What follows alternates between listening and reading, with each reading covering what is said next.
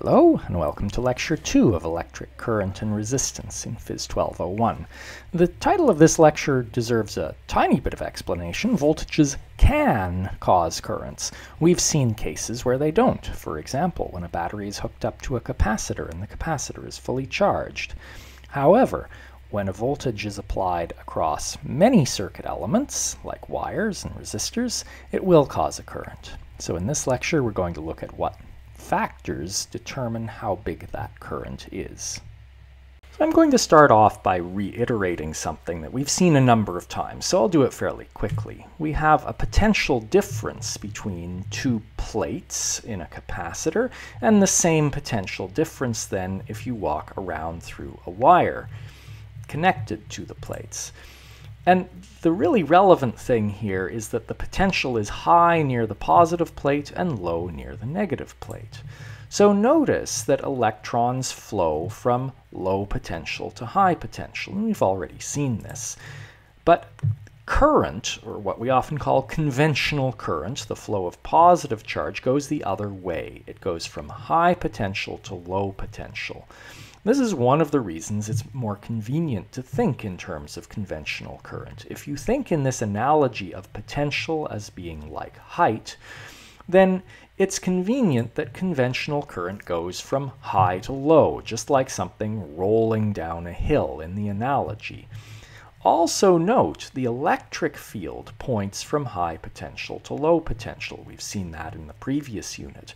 And so that means conventional current always flows in the direction of the electric field. Note that this works whether you're talking about a wire, a metal, or anything else. So it happens this way no matter what the charge carriers are.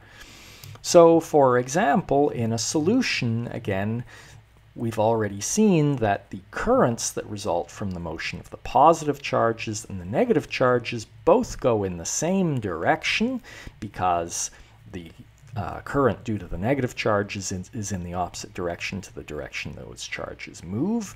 Both those currents are in the direction of the E field, and again, the E field points from high potential to low potential, and so your conventional current runs from high potential to low potential.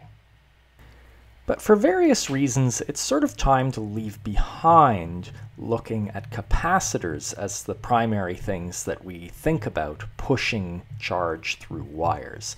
So remember that for a capacitor, the voltage across it is proportional to the charge on the plates.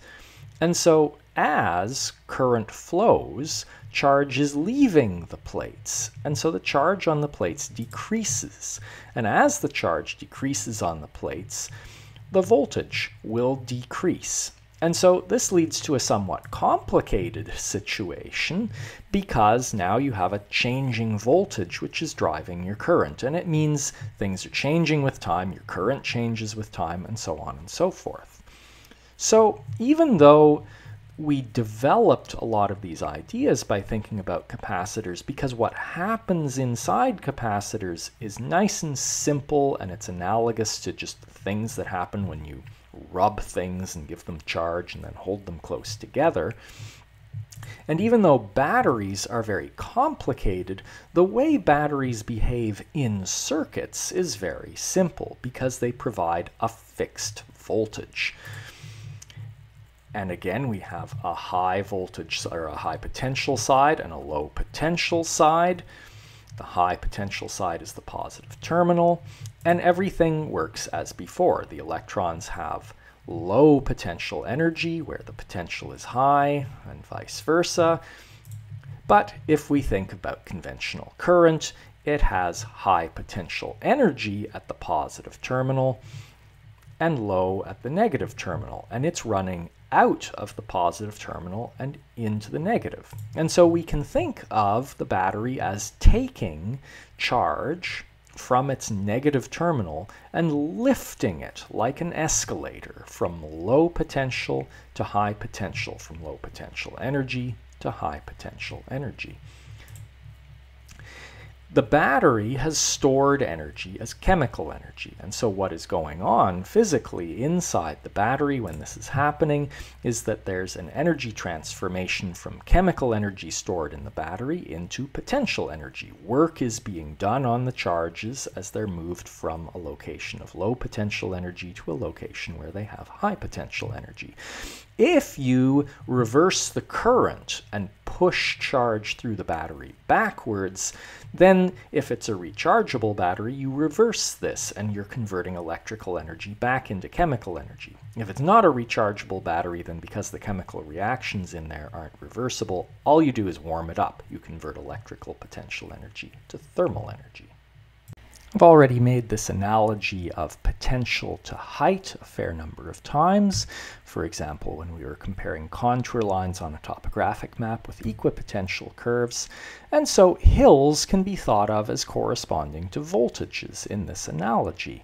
Since we're beginning to talk about circuits, how can we have a circuit on a hill? Well, one way is a ski hill, right? On a ski hill, your skiers go up on the lift and back down, and they hop back on the lift, and so they're going around and around just like in a circuit. And so you have a skier current that goes around on the hill, and every skier who goes up the hill must come back down. You have a conservation of skiers unless there's a bear standing on the hill eating them or something. So if you go to a ski hill and conservation of skiers doesn't seem to apply on that hill, you should probably go to a different hill. So anyway, you can now look further into the analogy. What's the lift? Well, the battery takes charge from where it has low electrical potential energy and puts it where it has higher electrical potential energy. Similarly, the lift takes skiers from where they have low gravitational potential energy and puts them where they have high potential energy. So the ski lift is the analogy for the battery.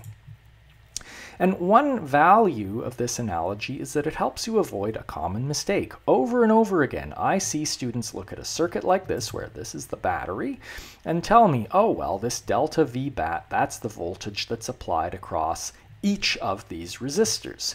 Well, no, that's nonsense. That's like saying you go 500 meters up on the ski lift, you come 500 meters down one piece of hill, and now 500 meters down another piece of the hill, and somehow arrive back at the bottom of the ski lift, even though you've come back down twice the distance you went up. Well, it makes no more sense in the circuit than it does in thinking about the hill. And if you think about the hill, you can avoid that sort of mistake. So now we come to the idea of what resistance is.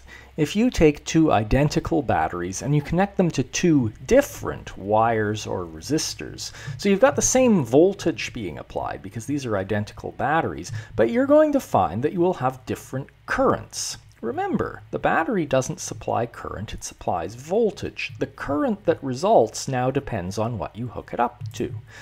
And so this is, again, sort of like the ski hill. I can't carry this analogy much farther. It's going to be very valuable in the next unit, but I'm about to push it about as far as I can in this unit. If you have a hill with a lot of really twisty, long runs, then skiers who arrive at the top take a long time to get back down. And so most of the skiers will be out on the runs at any given time, not on the lifts. And so the rate at which they're arriving at the bottom of the lift and going up is low. But you can have a hill of the same height with the same number of skiers on it, but if the runs are straight and wide, skiers who get to the top arrive back at the bottom very quickly, and you have a larger number of people per unit time going back up on the lifts. And so you get a different skier current, even with the same number of skiers and the same height of hill. So similarly, there are factors which affect how much current flows through a wire, and they include the length of the wire or the resistor. Longer wire causes less current. It's harder to push current through a longer wire. The thickness of the wire or resistor. Thicker wire means more current. It's easier to push current through a thick wire. And also what the wire is made out of matters. Now we can define resistance. What you find when you do experiments is that the current is proportional to the potential difference applied across it. So here's the current through the wire, here's the voltage across the wire, and this number here is now the resistance of the wire. So the current is proportional to the voltage. In other words, if you plot I versus delta V, you'll see a straight line, and it has some slope, and we define that slope to be 1 over the resistance. Notice that means large resistance for the same delta V means a smaller current. That's why we call it resistance. If it's big, then the wire resists having charge pushed through it. And this law only applies to things that are called ohmic materials. Wires and resistors are made out of ohmic materials, but many other circuit elements do not behave this way. For example, diodes and transistors, and we've already seen that the relationship for delta V for a capacitor is different from this too. The one final piece of this is the role that the material plays. We already saw that longer wire means less current, or in other words, a longer wire must result in a larger resistance. Thicker wire means more current, or in other words, a smaller resistance. And so it turns out that the resistance is in fact proportional to the length of the wire and inversely proportional to the cross-sectional area of the wire. So that means R is proportional to L over A, and of course there has to be a proportionality constant. Fundamentally, that'll have to do with our definition of units. So there's the resistance, and notice it's a property of the wire. Various other properties of the wire, its length and cross-sectional area, factor into calculating it. Whereas this number, this variable rho, refers to what's called the resistivity, which is a property of the material the wire is made out of. As usual, when we meet new quantities, we should talk briefly about their units. So solving for the resistance, which is a new unit for us, it's a delta V over a current. And so that tells you that resistance is in volts per amp. And we define that as ohms, which we represent with this capital letter omega. So now you can see that the resistivity is going to be resistance times area over length. And so a resistance we know is in ohms, an area is in meters squared, and a length is in meters. And so a resistivity is in ohm meters. I'm just going to do a couple of quick calculations with these to show you how these sorts of numbers come out. So resistances vary a lot. The resistance of copper, which is a very, very good conductor, is given here. Nichrome, which you probably don't know about, but it's somewhat high resistance metal, often used in heating elements and things like that, has a resistivity that's about 100 times larger than that of copper. So let's talk about making a resistor out of nichrome. One way resistors are made is that you take a long thin wire and you coil it up into a tight coil so that it's nice and small, and you wrap it in plastic or something to protect it. So here we have a 20 centimeter length of nichrome. The radius is 0.1 millimeters. That's a fine, about 36 gauge wire.